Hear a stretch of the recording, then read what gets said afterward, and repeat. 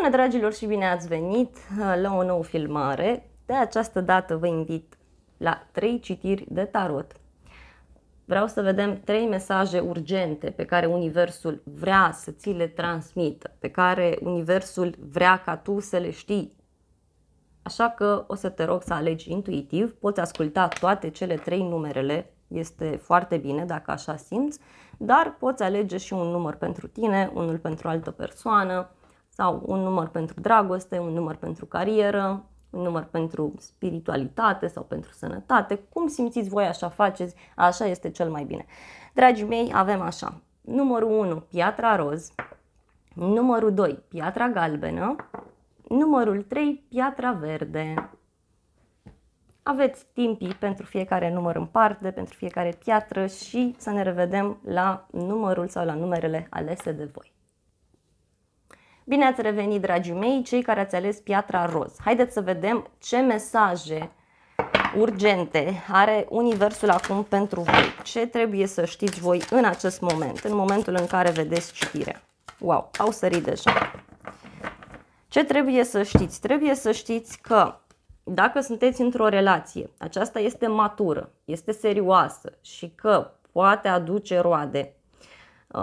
Pot fi implicate persoane cu o experiență mare de viață, nu neapărat să fie persoane mai în vârstă, că experiența nu stă neapărat în vârstă.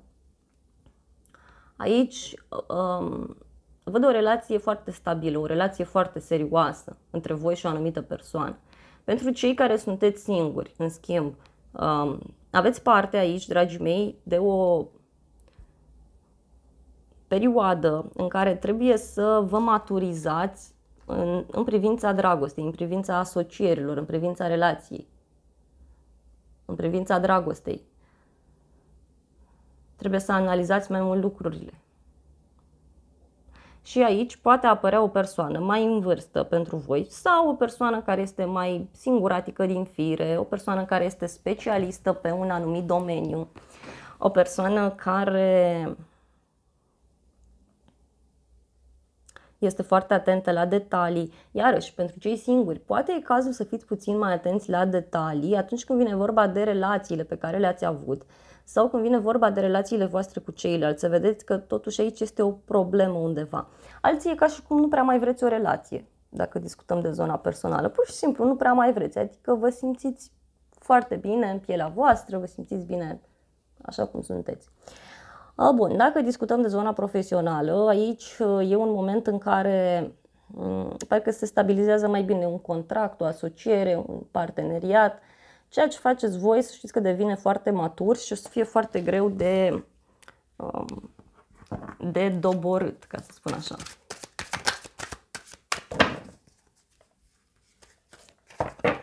Văd că sunteți într-o așteptare, da? Așteptați pe cineva, așteptați să se maturizeze ceva anume. Sfatul este să încercați să urmați semnele din jurul vostru, semnele fizice. Chiar și aceste mesaje care vin pot fi semne. Nu vă place că trebuie să așteptați aici, nu vă place că trebuie să așteptați. În schimb, să știți că această așteptare vă ajută să vă maturizați voi mai mult și vă ajută ca relația să se maturizeze mai mult, iarăși.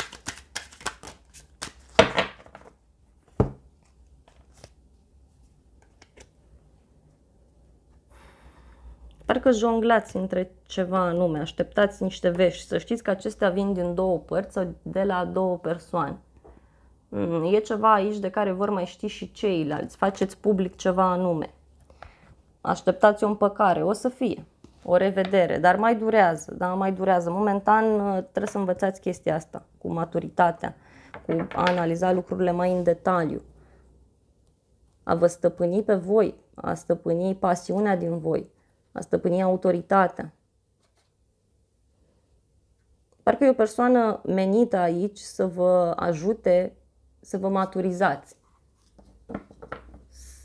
Că toată viața ne maturizăm, nu contează vârsta. Toată viața învățăm, asta știți și voi. N-are sens să mai repet aici. Bun, dragii mei, haideți să vedem zodiile implicate. Avem zodia Leu, foarte puternic, Fecioară, zodii de pământ, Taur, Capricorn, Fecioară am spus, și zodii de apă, Rac, Scorpion, Pești. Foarte interesant, dragii mei, acestea sunt mesajele pentru voi. Eu vă mulțumesc frumos pentru vizionare, vă iubesc, vă îmbrățișez cu drag pe toți, să aveți parte de o zi sau de o seară binecuvântată și să ne revedem cu bine și la alte citiri. Sau la un alt număr, dacă vreți să mai vizionați. Bine ați revenit, dragii mei, cei care ați ales piatra galbenă. Haideți să vedem pentru voi ce mesaje are Universul să vă transmită, mesaje urgente pentru cei cu piatra galbenă.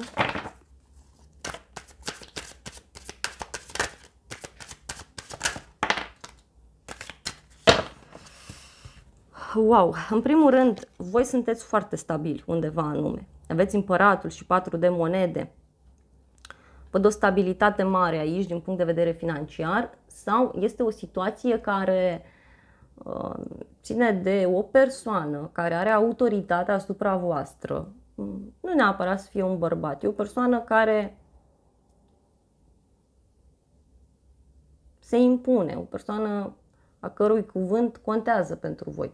Poate fi cineva de la locul de muncă, iarăși aici văd că să știți faptul că lucrurile sunt foarte stabile, adică voi unde sunteți foarte siguri acolo, sunteți bine. Parcă este o întâlnire între un împărat și o persoană care nu are niciun rang, nicio funcție, este o persoană simplă. Dacă aveți parte de o persoană mai înrădăcinată în convingeri, mai încăpățânată, o persoană care se impune, care are anumite reguli după care funcționează, să știți că această persoană nu vrea să vă dea drumul. Iarăși.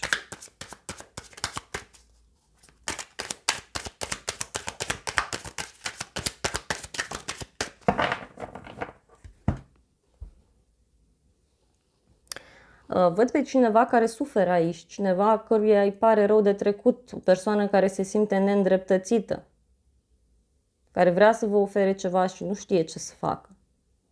O persoană care pur și simplu își aruncă sentimentele pe jos, nu mai ține cont de ele. Poate fi o persoană care este în depresie, văd aici. Văd o rezolvare care ține de niște bani aici sau o împărțire de bani, un partaj. Alții, cine știe, poate vă dați seama că e cazul aici să faceți o schimbare de look, să vă schimbați culoarea părului, modul în care vă îmbrăcați, să fiți mai autentici, asta mi se spune cu steaua aici. Și să fiți cu adevărat voi înșivă. Dacă e vorba de un loc de muncă, da, în care nu vă simțiți voi bine, să știți că poate apărea altceva mult mai stabil, dar e ceva ce ține de un loc de muncă nou apărut pe piață sau nou apărut în lume. O mulțumire. O mulțumire văd aici pentru cei mai mulți dintre voi. Foarte interesant văd aici o bucurie pe care o puteți avea. Lăsați stresul deoparte și fiți autentici. Vouă parcă vă este teamă să fiți voi înșivă într-o relație, în viața voastră în general, să faceți ceea ce vă place.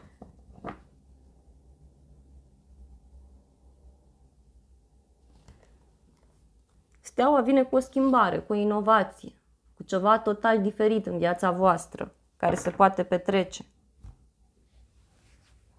Unii poate aveți de-a face cu o persoană rigidă sau poate voi nu sunteți deschiși în fața schimbărilor, adică stați acolo bine unde sunteți. Da, așa este, însă mereu trebuie să ne adaptăm vremurilor în care trăim, mereu trebuie să ne adaptăm energiei în primul rând care este în lume, pentru că este absolut fantastică, dar dacă știm să profităm de ea, dacă știm să o întoarcem în favoarea noastră. Un mesaj urgent este să nu vă mai stresați și să faceți schimbarea pe care o doriți, ceea ce visați voi. Dacă e vorba de o relație, să știți că lucrurile se schimbă aici. Mai ales dacă schimbarea pleacă, da, de la voi sau de la această persoană. Parcă e cineva aici care vă impune niște reguli, societatea sau totul e în mintea voastră. Nu puteți să mergeți nici în stânga, nici în dreapta. Sunt anumite reguli pe care trebuie să le depășiți. Energia împăratului nu prea mai funcționează. Da? Funcționează, dar din anumite puncte de vedere. Nu așa cum este ea prezentată aici cu 4 de monede. Detașare de planul material, iarăși încă un mesaj urgent pentru voi. Haideți să vedem zodiile implicate. Avem zodia Berbec, Vărsător, Taur, Fecioară, Capricorn, foarte puternic zodii de aer aici și avem Gemeni, Vărsător, Balanță și mai avem zodii de apă, Rac, Scorpion, Pești. Dragii mei, aceasta a fost citirea pentru cei de la numărul 2. Vă mulțumesc frumos pentru vizionare. Nu uitați să apăsați butonul de like, drept mulțumire, să vă abonați canalului și să apăsați clopoțelul dacă vreți să fiți la curent de fiecare dată când mai apare câte o citire. Aceste funcții sunt absolut gratuite pentru toată lumea. Vă mulțumesc încă o dată și să ne revedem cu bine la un alt număr sau la o altă citire, dacă vreți să mai vizionați. Bine ați revenit, dragii mei, cei care ați ales piatra verde. Haideți să vedem ce mesaje urgente are Universul să vă transmită. Ia să vedem noi despre ce este vorba. Haideți să vedem, dragii mei. A ieșit deja o carte, wow! Ok, în primul rând aici pentru voi cred că este o perioadă frumoasă, o perioadă în care celebrați ceva, sărbătoriți ceva.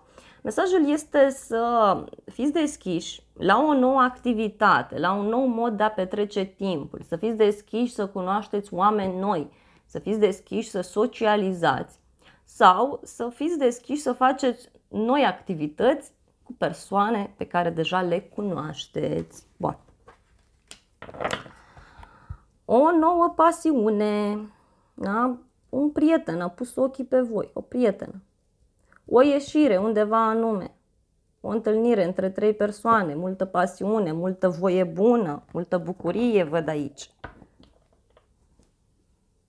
Unii parcă ați trecut printr-o despărțire foarte dureroasă sau ați suferit mult în trecut, în dragoste, ați pățit ceva, s-a întâmplat ceva. Au avut loc niște evenimente aici foarte surprinzătoare. Și parcă acum vreți să vă distrați, vreți să spuneți lucrurilor pe nume. Sau ați început să fiți și voi mai sinceri, ați început să nu vă mai pese de oameni, de ce spun ceilalți. Un nou început. Un nou început absolut fantastic. Eu cred că voi treceți printr-o perioadă de nebunie, da? Într-un sens pozitiv, atenție, da? Nu mi-o luați în nume de rău. Pentru că, nu știu, e ca și cum v-ați săturat de ceva anume și acum în sfârșit vreți să acționați. Parcă vreți să vă gândiți în primul și în primul rând la voi și asta este foarte bine, sau cel puțin asta ar trebui să faceți. Să ieșiți din tiparul pe care îl aveți. Toată viața ne reinventăm.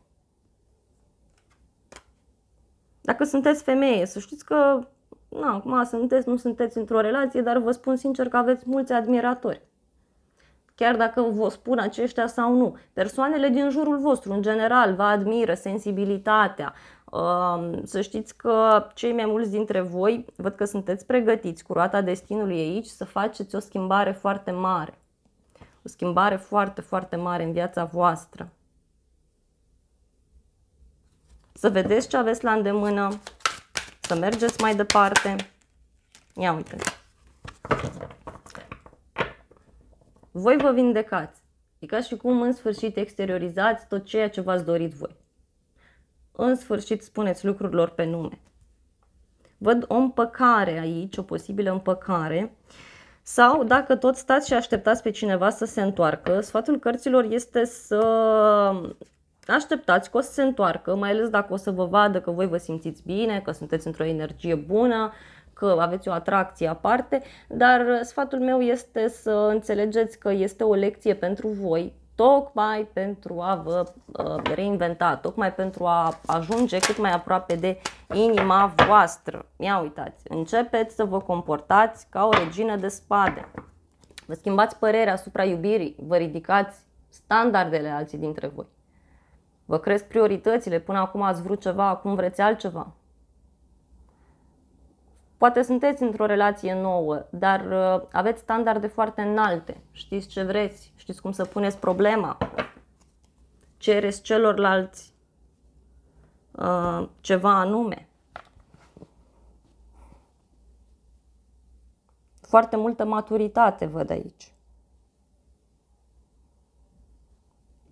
Haideți să vedem zodiile implicate. Avem zodia Săgetător, Leu, Berbec, zodii de aer, Gemeni, Balanță, Vărsător și zodii de apă, Rac, Scorpion, Pești. Dar, repet, nu este neapărat nevoie să aveți legătură cu aceste semne zodiacale. Oricum ar fi în viața voastră, eu văd un nou început. Că-i pe dragoste, că-i pe carieră, că-i vorba de spiritualitate și aici e vorba de a fi voi înșivă, de a vă da voie să trăiți viața, să vă bucurați. Iar dacă e vorba de o stare de sănătate, aici se cere de la voi să încercați să vă iubiți mai mult, să fiți deschiși în fața noutăților. Știți cum e, starea de spirit contează foarte mult în toată această poveste. Dragii mei, aceasta a fost citirea pentru cei de la numărul 3. Eu vă mulțumesc frumos pentru vizionare, vă iubesc, vă îmbrățișez cu drag pe toți.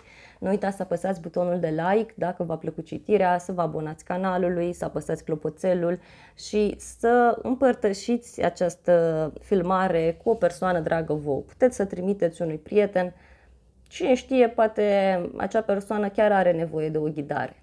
Vă mulțumesc încă o dată și vă mai invit la un alt număr sau la o altă citire dacă vreți să mai vizionați. Dragilor, acestea au fost citirile de această dată. Eu vă mulțumesc frumos pentru vizionare, vă iubesc, vă îmbrățișez cu drag pe toți, să aveți parte de o zi sau de o seară binecuvântată și să ne revedem cu bine și la alte citiri. Nu uitați să apăsați butonul de like, clopoțelul, să vă abonați canalului. Sunt funcții absolut gratuite pentru toată lumea. Și pentru cei care vreți să mă sprijiniți, puteți să dați această citire unui prieten sau să recomandați cuiva canalul. Chiar m-ar ajuta foarte mult. Vă mulțumesc și să ne revedem cu bine și la altă filmare.